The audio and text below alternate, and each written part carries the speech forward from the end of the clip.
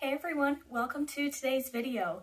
Today I am going to be doing a try-on and a wear test of this product from Jouer. This is the Soft Focus Hydrate and Set Powder. So if you would like to become a member of our glowing gluten-free group, please go ahead and subscribe, like this video, and also feel free to leave me any comments down in the section below, but also please go ahead and ring the bell. That way you will be notified of every time I upload a brand new video onto my channel. So let's talk a little bit about this powder. So Jouer is a clean brand, so that means that this is formulated without any talc or any of kind of the nasty things that you can find in makeup. The packaging is just beautiful in any of the Jouer products, and this guy, you can open it up and it has a beautiful pattern to it. This is the color Fair, because Lord knows I'm about as pasty as they come. And this is 6 grams or 0.21 ounces, and it is $31, which is a little bit up there in price, but Jouer is a higher end brand.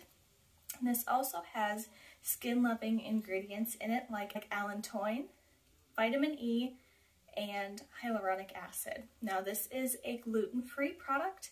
This is also cruelty-free. It's also paraben-free. So this is a powder that I want to add into my collection because I really prefer a clean product, and I love that it is hydrating as well as a setting powder. So the claims are that this is going to be hydrating to your skin, it's going to be nourishing and softening to your skin, and it's supposed to leave kind of an airbrushed look to your skin. It's a demi-matte, so it's not going to be super matte, but it's also not going to be like a dewy finish. So I am going to go ahead and put some makeup on. I'm just going to start with my foundation and concealer, and then I'll come back and show you when I'm putting the powder on, tell you my thoughts about it and see how it applies, and I'll also do a wear test so you guys can see how it's wearing throughout the day. So let's go ahead and get started.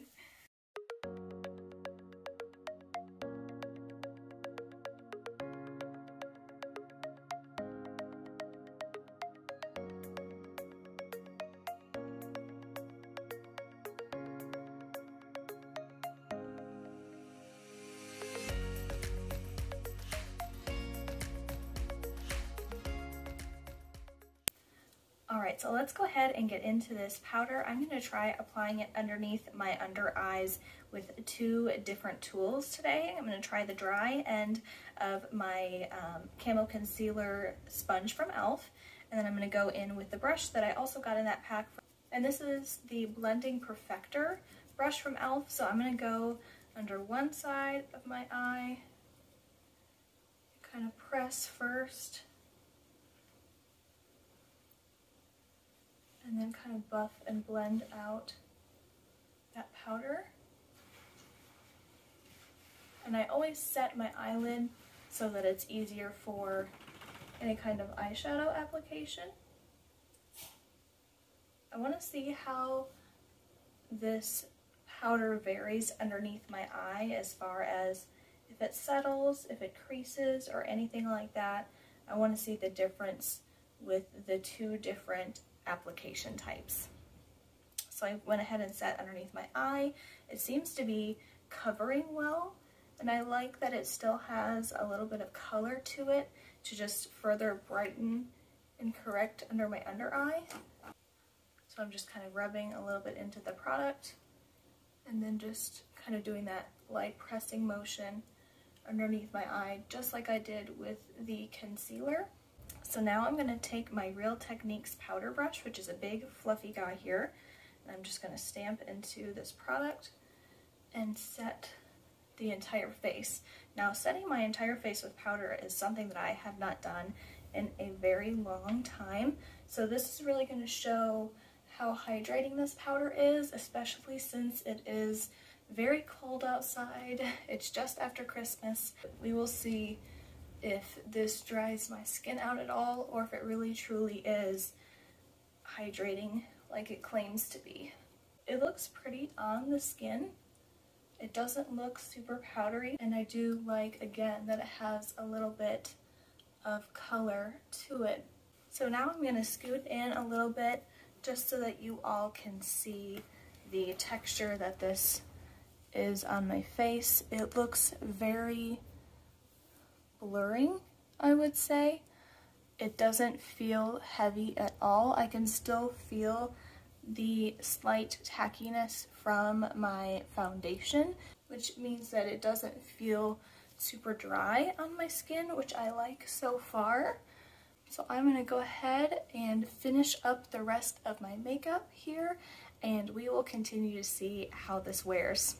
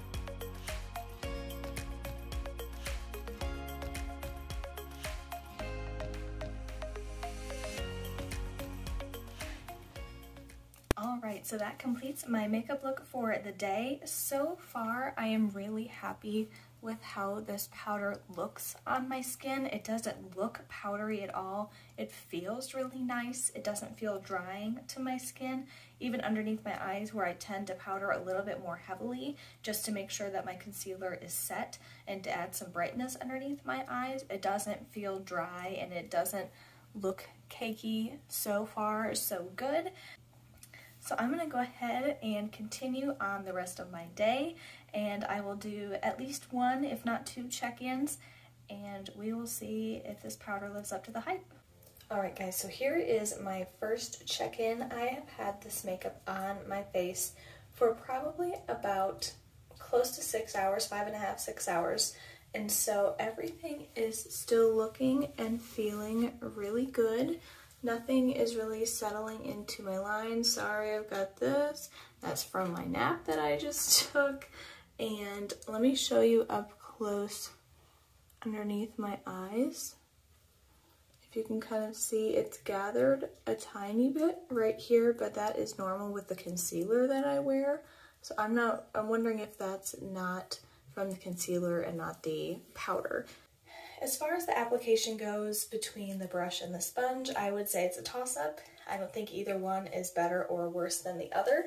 I think honestly they look about the same, so if you have a preference of choice, just do whatever you usually do or whatever you would like to do. And my face doesn't feel all dry. I don't feel like I have powder all over my face today. And also a note, as I was applying the rest of my makeup over top of the powder, blending in my bronzer and my highlighter was super easy.